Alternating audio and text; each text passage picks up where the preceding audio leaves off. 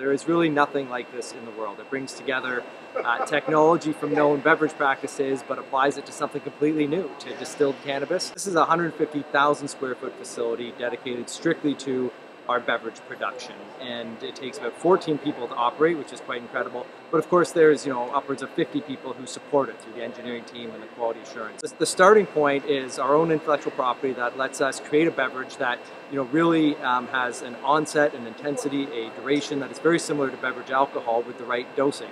Like you can have one beer, you can have one glass of wine, you can have one drink of cannabis and still be able to interact with your coworkers, play with your children. It's not the stereotypical, smoke a joint and it's like having 6 shots of tequila, right? So our chocolates, which we'll talk about, actually has a longer onset. So it is, particularly the formulation, the intellectual property that goes into it that allows our beverages to have a faster onset.